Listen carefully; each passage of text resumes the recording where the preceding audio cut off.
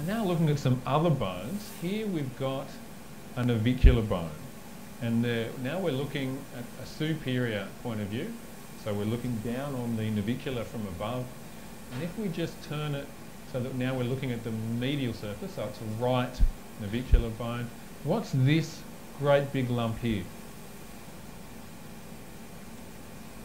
That's the navicular tuberosity. It's the only feature you need to know on the navicular.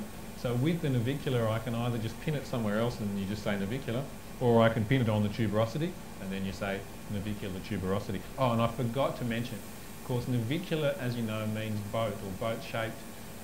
And of course, when you first saw it, you thought I was holding a little toy boat, didn't you? Because it looks just like a boat. All right, so there we've got the navicular. Now, just to kind of put it into context, though, here we have a right talus, seen from a superior point of view. The navicular sits on the front of the talus, articulating with the head of the talus, just like that, okay? And then if we turn to look at the medial surfaces, there's the navicular tuberosity that you can't miss, just there. And it's quite a palpable structure. You can feel it on living individuals. And then we can also, if we want to, of course, add in the calcaneus. And so we can sit the talus on the superior aspect of the calcaneus like so. And we can see how those bones fit together.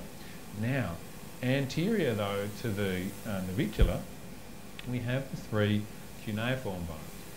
And here's three that I put together earlier. And what we've got, cuneiform means wedge-shaped. Can you see how each of these bones is broad on one side and then narrow on the other? So what we've got with these two bones here, they're broad up here. This is the superior or dorsal surface.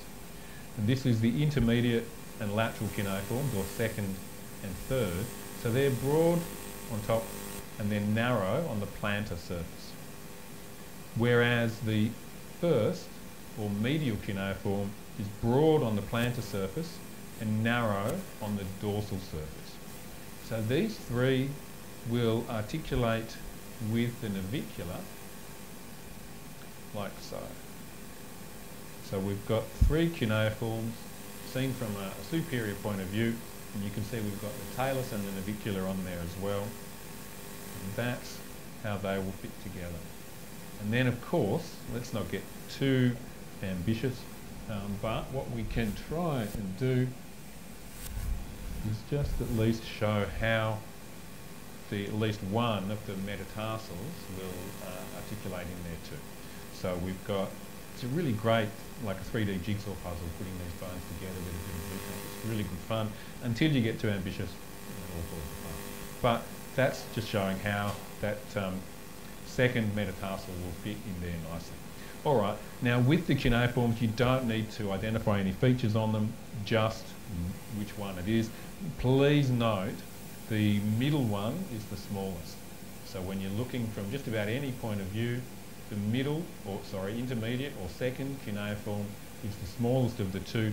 The medial is by far the largest.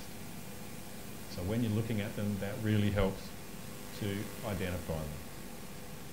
Then we have the cuboid. Now remember, of course, the cuboid is the lateral bone. It's going to be lateral to the cuneiforms.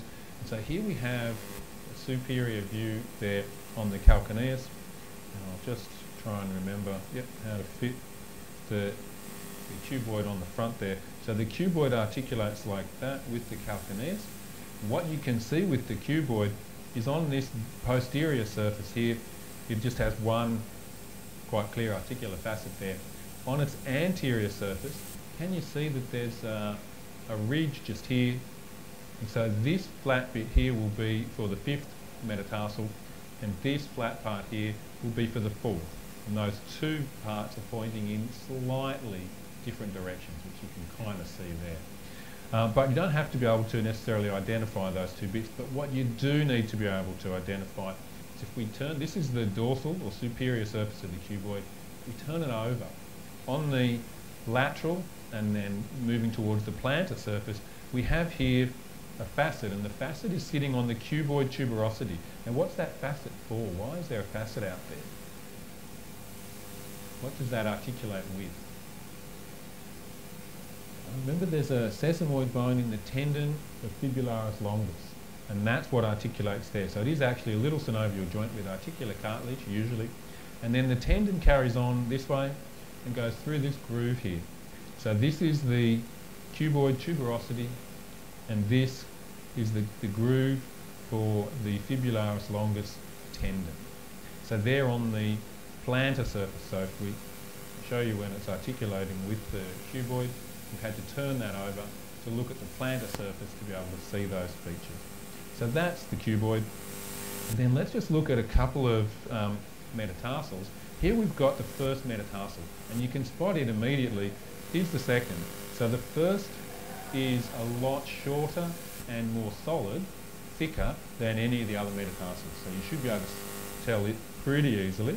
But there's a couple of features you do need to know. But first, on any metatarsal or phalanx, you should be able to identify base, shaft, head. Okay, so that's any of these smaller long bones. But then on the first metatarsal, if we turn it over and look at the plantar surface, so this is the inferior surface, here we've got two grooves on the head. Those are grooves for the sesamoid bones that are associated with the first metatarsophalangeal joint, and then in between them we have the median crista. So that's the median crista, that groove in between them. So, sorry, that ridge in between those two grooves. So that's the first metatarsal. The other one that you hopefully can identify is the fifth. And the reason why you can identify that one is because of this. So that's sometimes called a styloid process, sometimes called the tuberosity at the base of the fifth metatarsal. The others don't have anything that sticks out laterally quite like that. So the fifth metatarsal should be easy enough to identify. Now there's one other structure on the bones that's not just on one particular bone, but is a feature that's surrounded by a few bones.